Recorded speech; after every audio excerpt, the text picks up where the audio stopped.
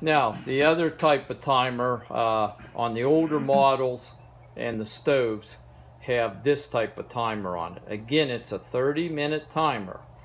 You start at 0, 5, 10, 15, 20, 25, and then when you hit 0 again, you're at 30 minutes. Dave's going to go over the pins. Now, this is settings for the boilers. They're a little different than the stoves. Okay, Dave. Okay, for the boilers, as you can see here, at 0 and 15, we have 3 pins.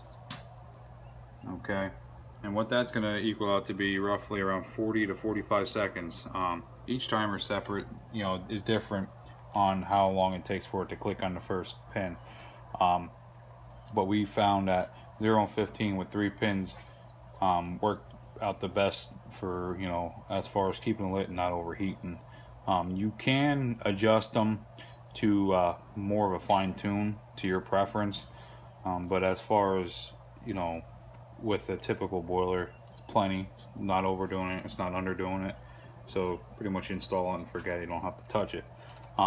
As far as the stoves, we have 4 of these pins at 0, 10, and 20, and again, if you really wanted to, you can fine tune it to get a much smaller burn at idle fire, which we don't recommend it on a stove because that's more meant for a wintertime setup.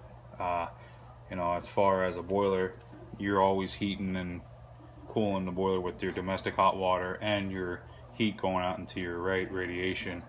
So that's why this is typically only meant for the summertime on boilers. Okay, now rotate the dial so the pins close the contact. Okay, right there, he just went through the relay. Here, the pins are coming up again. They're going to hit that little metal tab, deflect it. That closes the circuit, causes the feeder to feed.